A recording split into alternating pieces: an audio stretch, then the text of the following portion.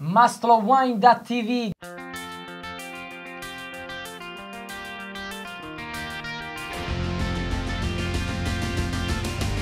Back in business with my darling Tina. How are you, sweet darling? Wonderful. Thank you, Berto.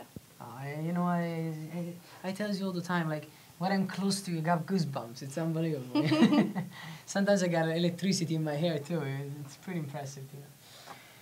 What we're gonna do today for this show, it's actually Italians, typical grapes. Most of the time we're scared for Italian wines, and I'm sure probably, Tina, you don't buy much of Italians, just because the names are like too complicated. Yeah. Correct? You don't really know what you're buying. Right, right. And plus, if you don't pronunciate something right, you're kind of scared to ask for it. So let's try to take this out of our mentality. It's ask more questions to people. You know, let's get out there in a wine store and ask as much as you can, as many questions as you like. That's the right place where you shop. And that's also what we're going to do today. We're going to try a typical grape variety in white called Grillo, Grillo, from Sicily in 2005 from Terre del Grillo producer.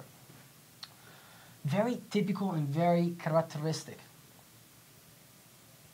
That smells very fruity. Like it is. It's grapefruit, especially white, yeah, apricot. Grapefruit. White grapefruit.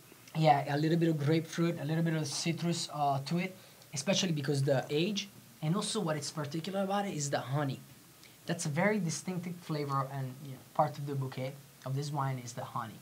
I think honey it lavender. kind of calms down the acidity in the Exactly. in the wine. The acidity is great, especially in white wine is very important. And for most of the white wines, when you buy them, you should drink them between 6 months to a year. Because the acidity, that's what it makes a white wine crispy, clean, and refreshing. Okay. More time you're gonna leave this wine in your cellar or you're gonna store it, and less acidity you're gonna have, so more of this quality you're gonna lose. Nice and simple, you see, we learned something interesting about whites. Step on the red, another very interesting and very popular grape variety from the Abruzzi region, also grown in Tuscany, which is the Montepulciano. Montepulciano, this producer in particular I love, which is Valle Reale, coming from a noble family. Abruzzi, central east of Italy, 2005 vintage. This is another red, Tina, that I love with everything.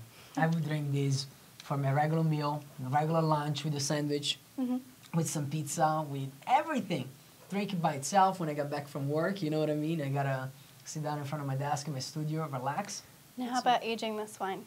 This one can age a little bit more. If you see, it has a little bit of bite on the finish, that's because tiny, it's a little young, but that's, it would be good to go in 6 months. It's not a question. And hopefully we give them a few information or something new from Italians' products. Thank you very much, guys. You must love wine because wine loves you all the time, every day. Ciao.